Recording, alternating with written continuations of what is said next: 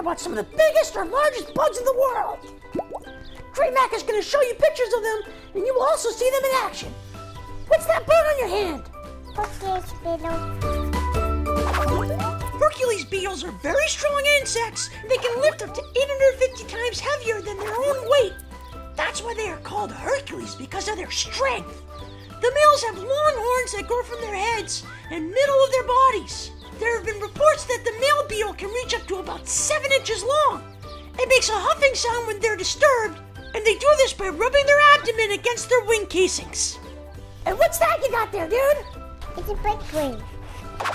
A golden birdwing is a large tropical butterfly. They have a wingspan of about 6 inches. The females are larger than the males, and the females have black or dark brown wings.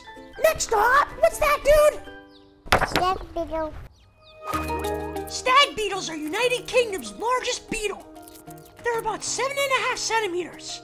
That's about the size of an adult thumb. They're super easy to identify because they have massive antler jaws and red-brown bodies. Stag beetles may look scary, but they're actually not aggressive. Ew, is that what I think it is? Cockroach. Ew. That's a Madagascar hissing cockroach. They're ew. They're one of the largest species of cockroach. They can reach up to 2 to 3 inches long. These cockroaches have an oval shape and a shiny brown color. They like to hide in logs and plant litter. They are active during the night and prefer hunting for food at that time. While other bugs create sounds by rubbing body parts together, these cockroaches create sound by releasing air from their abdominal spiracles. Pretty amazing. This is an active bug.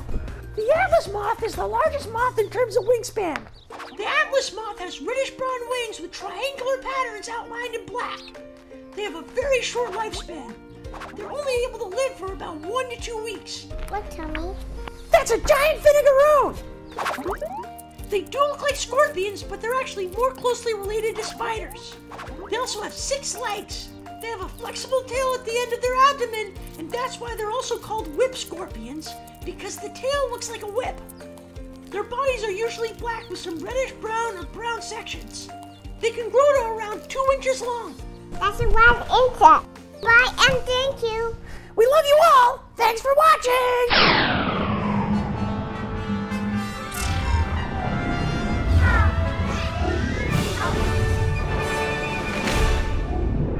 Don't forget to like and subscribe to Mac's Adventures.